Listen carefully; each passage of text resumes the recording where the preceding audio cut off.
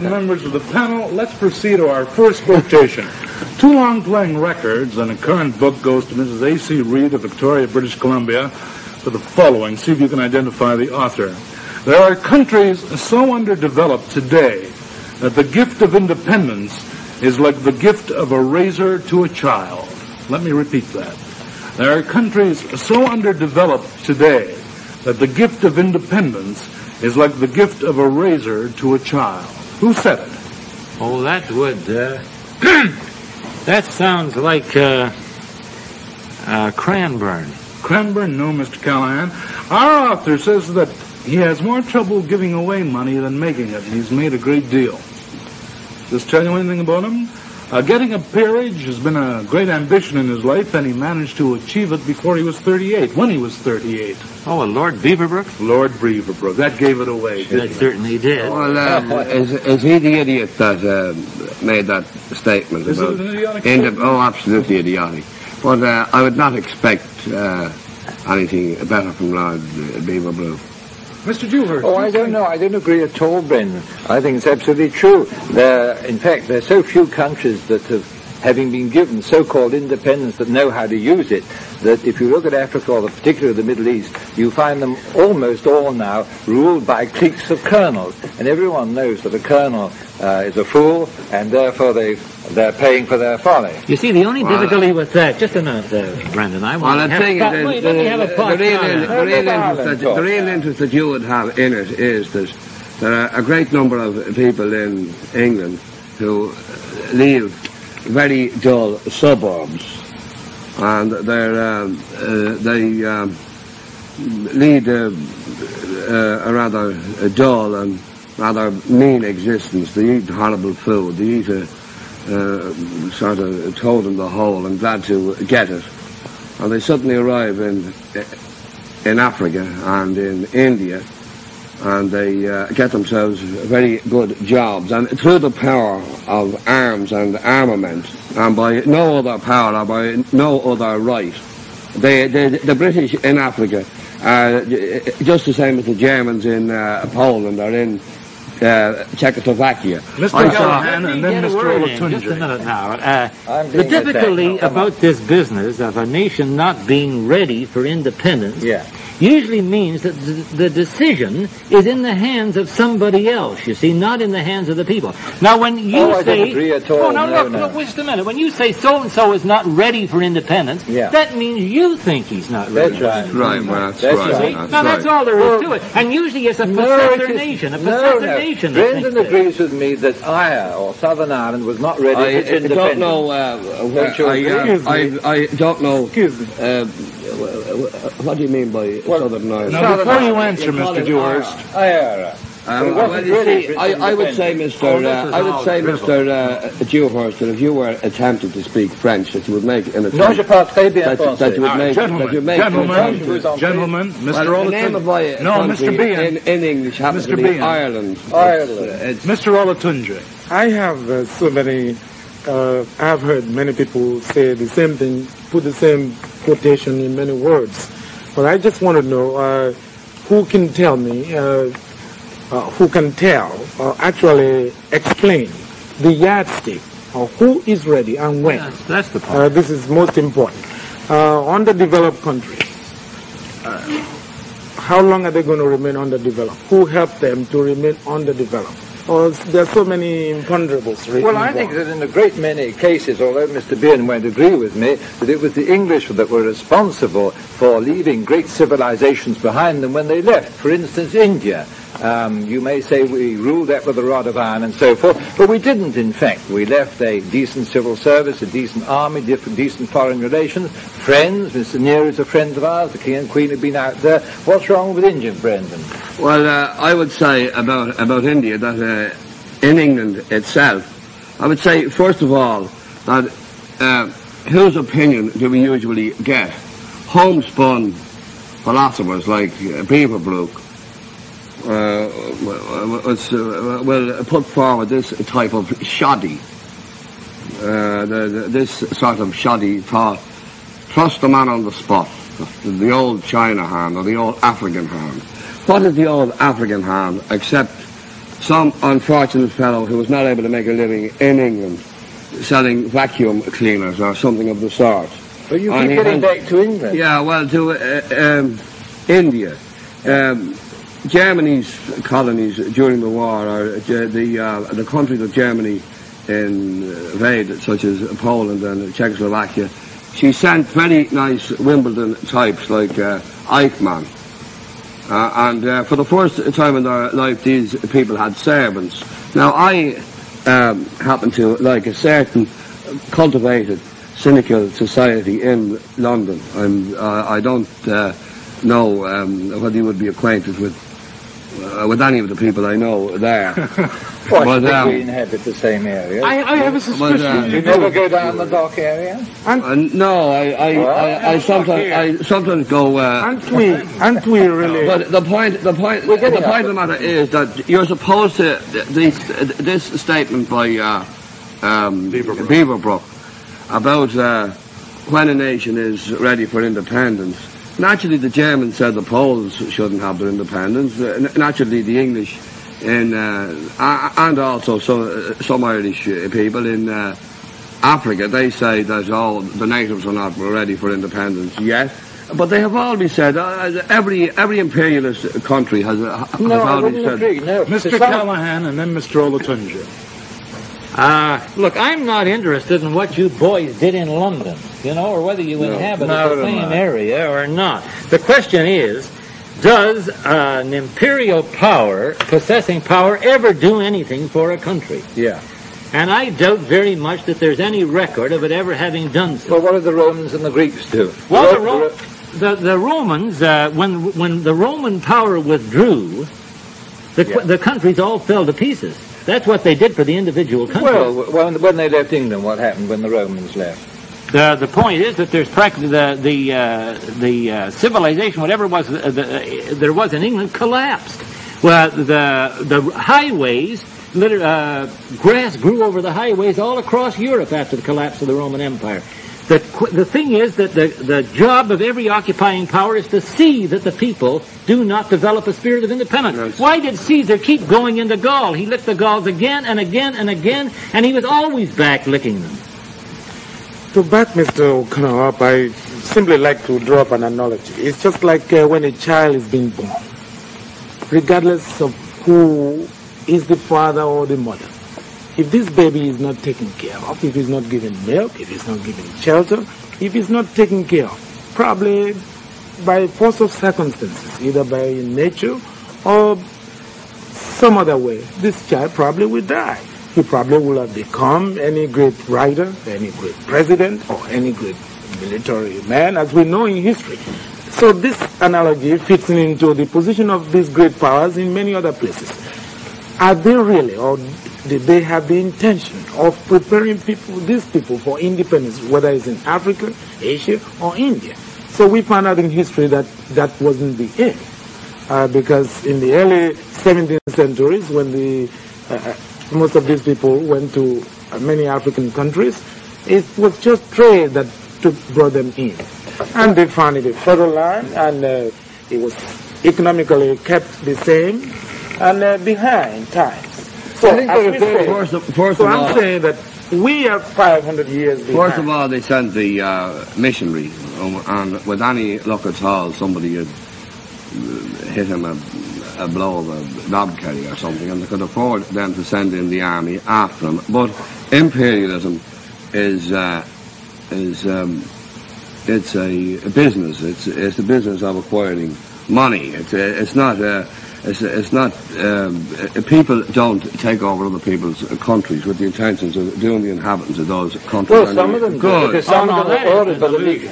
Some of them were ordered to by the League of Nations to become mandatory countries, for instance. Yeah, well, they are gentlemen, you're all talking at once. Surely no one believes that one country goes into another country to bring civilization to it, or to improve the souls of the people, or put Mother Hubbards on the women. That is not why they do it. And if you start with that that supposition, the whole thing becomes so false and hypocritical that practically no use pursuing No, it this isn't subject. true. Let's get back to Tunji's argument. I maintain there are 3 degrees of bringing a new country to civilization.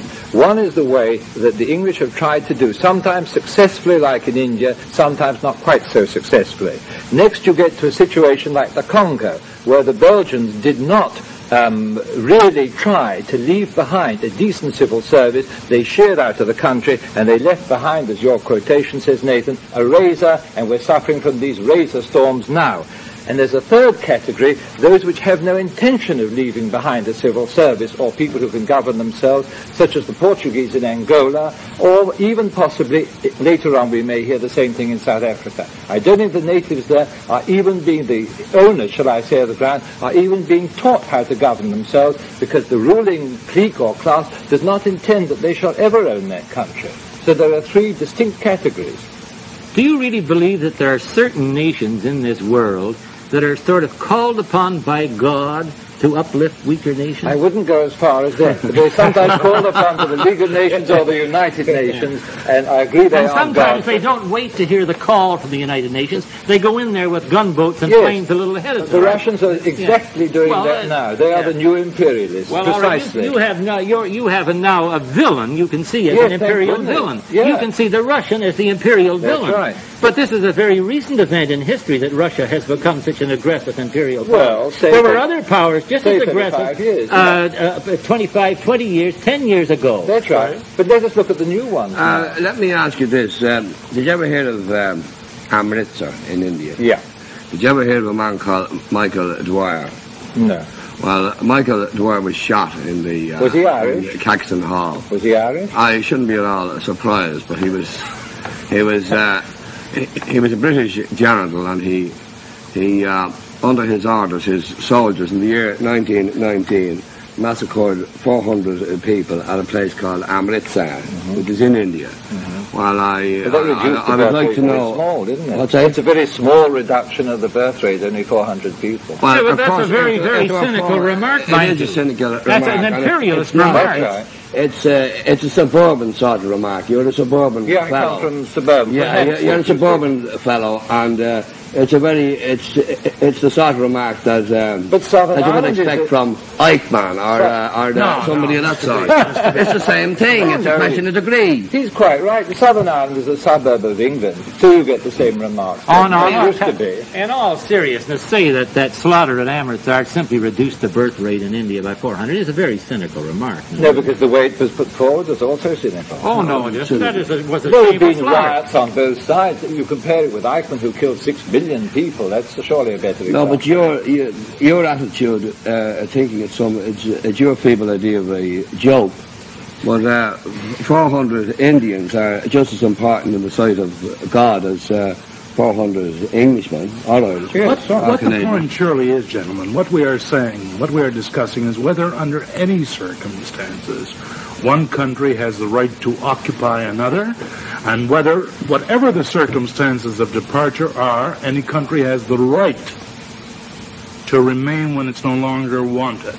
And whether it leaves that country and leaves it in a powerless condition or not, it's whether it should get out. Isn't that surely the essence of Let me make myself perfectly clear on Let this. Mr. Olatunji make himself clear first, and then First of all, I would like to give an example of what happened in Guinea.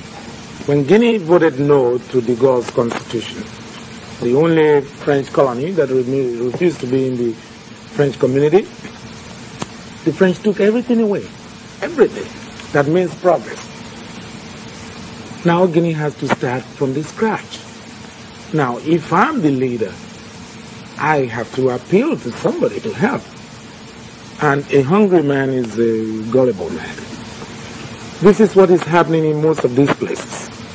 Now, if the people have been sleeping giants, and now they are now trying to wake up from their lethargy, as some people call it, now they should be given an opportunity at least to have a say in their own affairs. Well, I want to lay it down as a general principle that it's better to govern yourself badly and at least be governing yourself than to be well governed by someone who takes you in hand. Yes, we agree. Well, then if we agree on that, there's no further we argument. We certainly agree, but the point I'm trying to make is that England may have been an imperial power for one reason or another, though in fact the wars that she undertook to acquire real estate were very small indeed in number. But she has given up about 600 million people, and virtually what is left is joined by a common band in the Commonwealth because people want it. But there has a new imperialist power has set up. I don't know whose friends they are, but the communists have taken over 200 or 300 million people and are taking the position that England had a long time ago in much worse circumstances, because you will never break away from communism. You can break away from the Commonwealth like South Africa, but you can't get away from the Soviet Union. I don't follow this. What does the introduction of communism do this? Why are you so sensitive? You wanted to introduce rheumatism. Yes, why are you so sensitive about England? I haven't said anything about England. There are many forms of imperialism. We don't have to... some are good and some are bad. We don't have to limit this to England. I don't think any imperialism is good. No, neither do I. Any form of it? No, I don't hold any imperialism. I don't hold... I agree with Mr. Callahan that it's better for a country to govern itself badly even than be governed well by somebody else. But like the question doesn't arise. Well, in the case of the Congo, they're not governing themselves. The Belgians had a most vile history in the Congo, which everybody from the time they used to cut hands off people. What do you call it? Royal history. And they had a dreadful history. So much so that I almost agree with the Belgians have acted so badly in the Congo that it almost leads one to agree with Verlaine, who said, although of course it's another form of racial prejudice, when he said that a Belgian, when he's drunk, thinks he's behaving like a beast, but he's only doing himself an injustice. He's only behaving like a Belgian. Here's a quotation sent in by Mr. Ray Anderson of Rainier, Minnesota. It goes as follows. See if you can identify the author. The Irish are the crybabies of the Western world. The Irish are the crybabies of the Western world. Let me think now. Well, the literati went for his sports stories, and that made his reputation. Yeah? Hemingway, no? No. Hemingway, no, but you're in the right country, Mr. Behan. An unruly liberal columnist who altered his opinions on middle age. Lincoln. No, this might be Westbrook Pegler. No, but that's a very good guess. Our author took up painting. I don't think Pegler's ever taken up painting, has he? He once produced and acted in his own musical comedy named after one of his columns. Oh. The column was called, the musical was called Shoot the Works. Haywood Bruin. The founder of the newspaper. Well, I know a worse quotation of the Irish than that. Bismarck, at a time when the British royal families and the German royal family are very naturally very close, they're kind of related. And Beaverbrook did perform one service. He to the public. He told them that he got facsimiles of the signatures of members of the British royal family in Germany, where they used their German titles. But however, Bismarck was very he was annoyed by the Irish because they were annoying the English, and he said if the Dutch had Ireland, there would be a garden.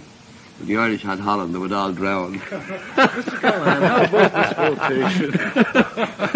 About the Irish being crybabies? The crybabies. The crybabies? The crybabies of the Western world. Well, I don't. The Irish are given over in America to doing a little weeping. You know, the curious thing about Ireland, Brendan, you would notice this. I passed through Ireland once on the way back from Paris, and I got a shock. The Garda, you know, the civil police, the police, they were all hard-faced guys. I didn't see any of this peculiar kind of crybaby stuff actually in Ireland that you get in the American Irish. So I think that Haywood Bruin's knowledge of the Irish was probably based on his knowledge of the Irish Americans. But you see, a country, you must remember this about the Irish. They had to cry to maintain their national identity. They were a country that was oppressed for 900 years. And a lot of their melancholy had to go into their songs in order to maintain their national identity, in order to live, in order to be Irish. Don't you think perhaps they want to be oppressed? There are certain... Oh, come on, cut that nonsense. I don't even call this cynicism anymore. It's just simple idiocy. No, there are certain Mr. Callahan, Mr. Dewars, go ahead. There are certain people in the world who enjoy oppression. I'm not going to go too far in this or say where, but there are such people. And you should have got a job in the SS.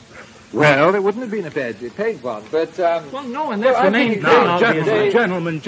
They complain of the black and tans, and they complain of Cromwell, and I think they're right to do so. But the trouble with the Irish is that they've got such long memories. If England had long memories of people who persecuted them and fought them, then we wouldn't even be talking to the West Germans or the Allies on the other side at all now. As I say, the trouble with the Irish is they are most likable people, but they have most long memories. And these days... with that? Well, these days, yes, I think there is a lot wrong with it. It's not necessary any longer. Well, you don't have Mr. Behan, Mr. Olatunji first. Is there anything wrong with having long memories? Yes, I think it's very, very dangerous to have memories from one war to another. God knows where we'd be if we looked back half a dozen wars. We wouldn't be friends with anyone in the world now, but we are. You know, there's a peculiar pattern of thinking, Mr. Dewhurst, that we're giving here. A little while ago, you thought there were some nations, you see, that had a special right or a special call. No, you put that into my hands. All right, you thought there were certain undeveloped lands that needed the kindly touch, you see, of a possessing power. Now you also think there's certain undeveloped, let us say, cultural lands that need a little looking after, you see, too, that want to be oppressed. The people want to be oppressed. This is a very peculiar and dangerous way of thinking. That remember oppression more than you said want to be oppressed. Mr. Behan. Well, you see, the position, to get back to the original quotation, which was a rather shoddy product of a rather shoddy mind. Luckily, Beaverbrook doesn't write his own papers. He's got this people was Mr. more... Bruin. This was not... Oh, the crybaby. Oh, the crybaby one. Well, the Irish in Ireland are very concerned with all sorts of things. If they get a letter with a harp on it, their emotions are stirred because it's an income tax demand. And they're mostly... I don't see them... Mr. Behan, I'm sorry, our time is up.